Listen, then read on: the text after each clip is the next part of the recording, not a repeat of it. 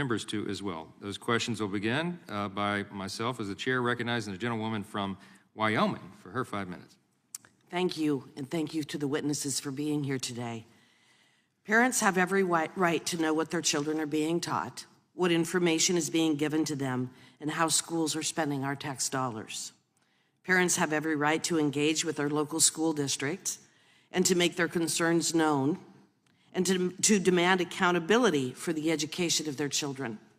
And they also have every right to demand that their children not be indoctrinated, but again, be educated instead.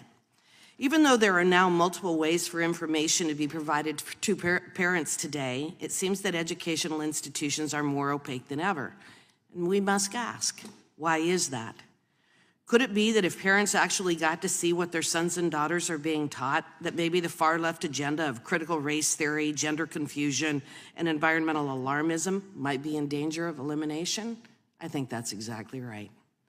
Ms. Justice, in the NSBA letter that has been discussed, that called parents domestic terrorists and asking for the federal government to crack down on them, the NSBA claimed, quote, "This propaganda continues despite the fact that critical race theory is not taught in public schools and remains a complex law school and graduate school subject well beyond the scope of a K-12 class." Moms for Liberty has done a great deal of work all over the country, including in Wyoming.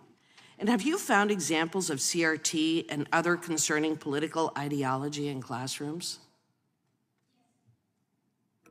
Sorry, first time here. Yes, ma'am, we have. It's been really unfortunate, and Nikki could speak to this as well, the incidences of propaganda, of ideology in the classrooms.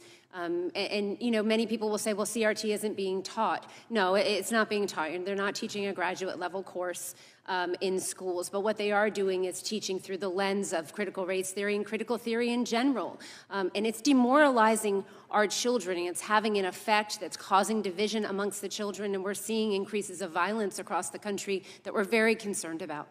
Well, and I think that's exactly right, so I'm going to be very blunt in my next question.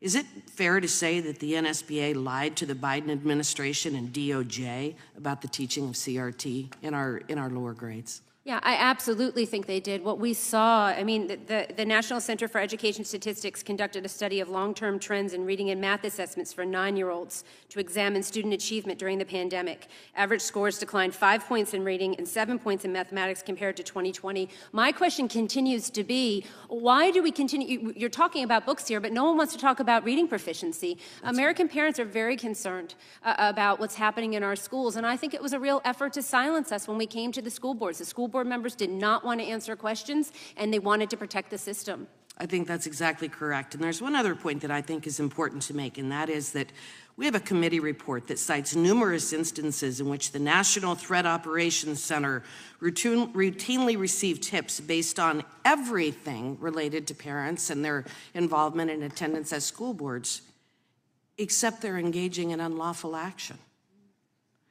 Through the full committee and our select subcommittee on the weaponization of the federal government, we have routinely exposed that the DOJ has not been going after violent acts or unlawful acts, but they've been going after people with whom the left disagrees.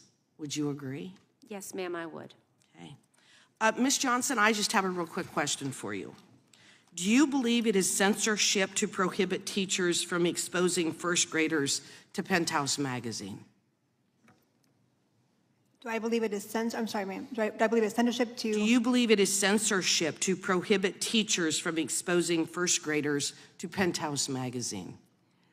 I don't know of any instances in which a... That isn't my question. My question is, do you believe that it is censorship to prohibit teachers from exposing first graders to Penthouse magazine? I believe that it is important that we have parents, teachers, and educators. You are not going to answer my question then, is that right? I believe it is important to have parents, teachers, and educators involved in understanding what is being presented to students. Do you believe that it is appropriate to present Penthouse to first graders? Of course not. Thank you. I yield back. Thank the gentlelady. Thanks for watching, everybody. Make sure to hit that subscribe button. Turn on your notifications so every time I put out a video, you can know about it. It'll come up in your feed. hit that like button if you liked it, and be positive. Peace.